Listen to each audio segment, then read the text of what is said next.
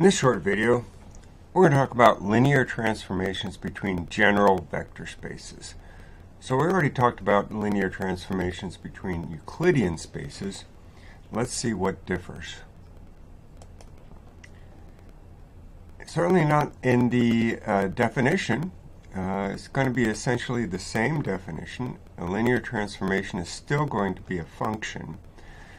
So it's going to be a function. The domain is going to be a vector space V. It may have its own vector addition and scalar multiplication defined. That's what the subscript V means on the O plus and the O dot. And then the codomain is going to be another vector space W, which could have different addition and multiplication. So for example, the domain, the input space, could be a Euclidean vector space. The output space could be a function vector space. But the transformation is still a function, so every vector in V is mapped to some vector in W. And in order to make it a linear transformation, we have to have both the additivity property and the homogeneity property. That means that if you in the input, you have the sum of two vectors, and the sum is taken with respect to the input definition of sum. Then the output is the sum of the images using the output definition of sum. And the same idea with scalar multiplication for homogeneity. Now, that's a lot of notation. You've got O dots and O pluses, now with subscripts. And almost always, it's going to be clear what the appropriate vector addition and scalar multiplication is. So to clean things up, we're just going to use the regular plus sign and just use the regular notation for scalar multiplication. So again, the input space is still called the domain, and every vector in the domain gets mapped to something. The output space is called the codomain. Maybe, maybe not everything in the codomain is mapped. A vector space linear transformation is also called a vector space homomorphism.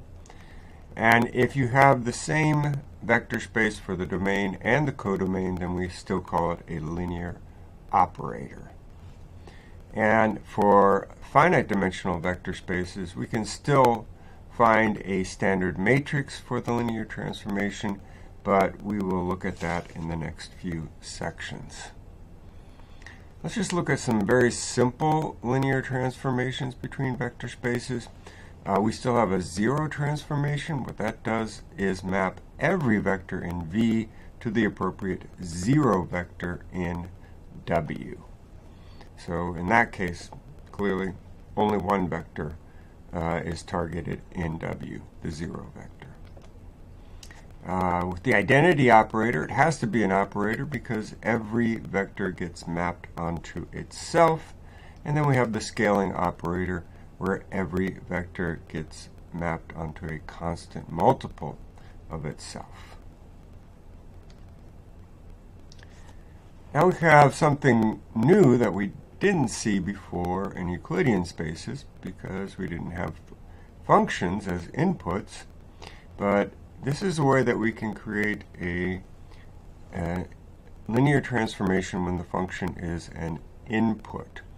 So we're going to assume the function is defined on an interval I, and we're going to choose a real number a. And for any function which is defined on that interval, then the value f of a exists, and it's a real number. So just the act of evaluating will be the action of our linear transformation. So your input is a function, and your output is a real number. It's the value of the function at that real number. We can see that this is a linear transformation just because of the function properties that evaluating f plus g at a is defined as f of a plus g of a, and which is the same as evaluating f at a and then evaluating g at a. And same thing with scalar multiplication. Now, we want to be clear that we're not assuming that f and g themselves have any additivity or any homogeneity. We're just saying that evaluating them at one particular value is using this evaluation transformation satisfies additivity and homogeneity. So let's look at an example. So in this case, we're going to choose a to be the real number 1. And so the name of our transformation will be e sub 1.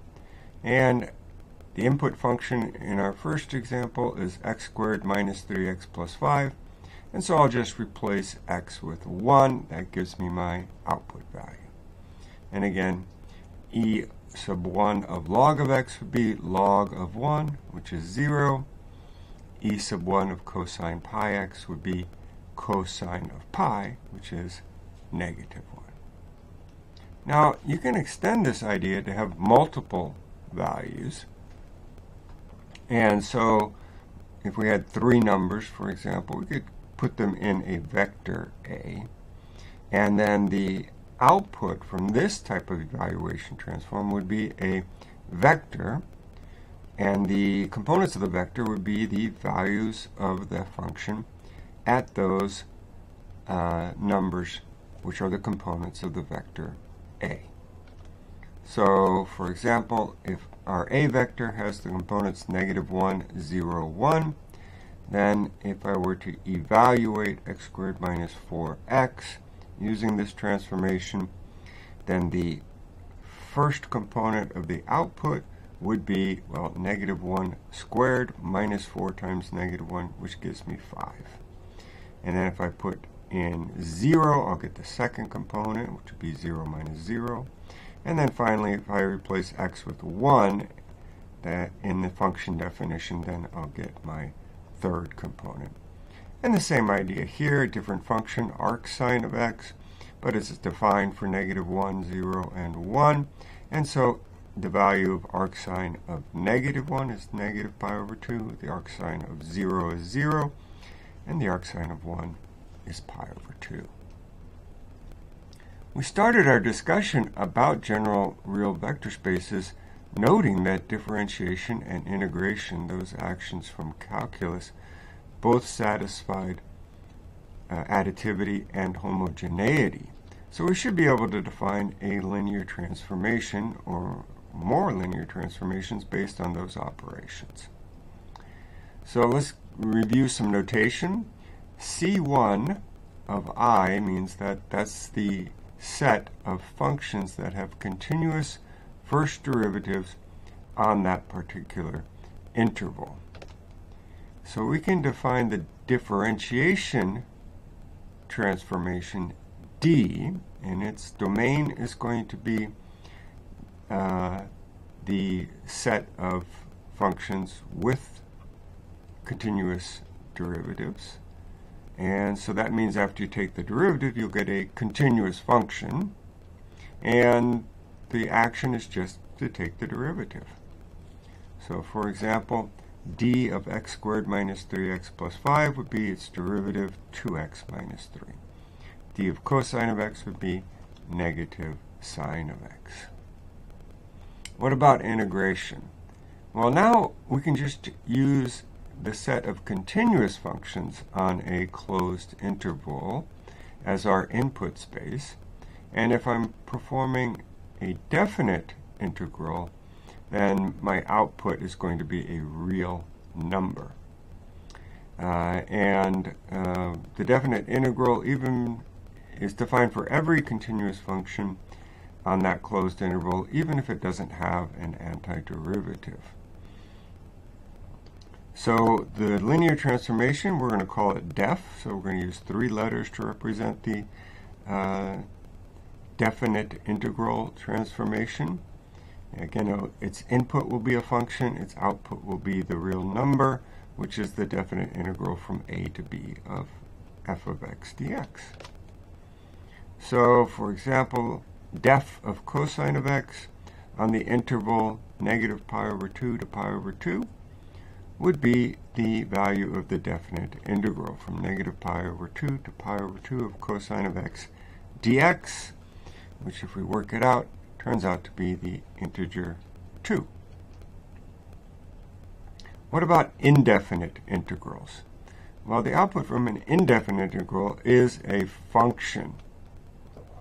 In order to make it the transformation well-defined so that you only get one function instead of a family of function as the output, we're going to define it in terms of an evaluation starting from our endpoint A going to the point X. So our interval is from A to B, and we're going to define it as this evaluation so that there is no plus C. And we know that the output function defined this way will be differentiable from the fundamental theorem of calculus. So the indefinite, or ind of 3x squared minus 2 would be the indefinite integral, and these are ones that we know the antiderivative of, so it would just be x cubed minus x squared for 3x squared minus 2x, and the indefinite integral of cosine of 2x would be 1/2 sine of 2x. So let's go back to the derivative. Suppose you have a set of functions w where the derivative of every function in w also belongs to w. In that case, the derivative linear transformation is going to be a linear operator on w. So the input space is w and the output space is w. The derivative of anything in w is another function in w. And here's an example. I know that any function in span of w is a linear combination of these three functions: x squared e to the negative 3x, x e to the negative 3x, and e to the negative 3x. So what if I were to take its derivative? Well, let's just do it one term at a time. If I take the derivative of my first function, using the product rule and chain rule, what I get is a linear combination of two functions which are in w. I have 2 times x e to the negative 3x. x e to the negative 3x is in w. Negative 3x squared e to the negative 3x, which is also in w. Remember, w is the span of those functions, so any linear combination belongs to w. And we see the same thing when I take the derivative of this second function. And finally, the third function, when I take its derivative, it is just a multiple of itself. And at this point, you should be able to convince yourself that this set of functions that we're using to span the space is not only a spanning set, but it is linearly independent, so would be a basis for w as well. We can still define a kernel and range for a given linear transformation. The kernel is defined in the same way. It's going to be the set of vectors in V, so in the input space, in the domain, which get mapped to 0 in the output space, whatever the 0 vector is in W. And the kernel is never empty. It always contains the appropriate 0 vector in V. A linear transformation will always map the 0 vector in V to the 0 vector in W. That is a result of both the additivity and homogeneity properties. So it's important to remember that the kernel is a subspace of the domain. Every object in the kernel, every vector in the kernel, is a vector in the domain. The range is just the set of all the images under the linear transformation. So the range lives in the output space. Everything in the range is in the codomain. And both the kernel and the range are subspaces, but they're subspaces in different vector spaces. So an example would be, let's find the kernel of our differentiation transformation. That would mean we'd want to know, well, what is the zero vector when we're talking about the vector space of continuous functions? The zero vector would be the zero function z of x. So we'd like to find all the functions which have a continuous first derivative, and that continuous first derivative is z of x. Well, from calculus we know that the only such functions are constant functions. We know that the derivative of a constant function is the zero function. And so any kernel in D would be a multiple of the function f of x equals 1. So that's why we can write that the kernel of D is the span of 1. In this case, the 1 represents the function f of x equals 1. It doesn't represent a real number 1. So we'll learn more about linear transformations and their properties in the future sections in this chapter.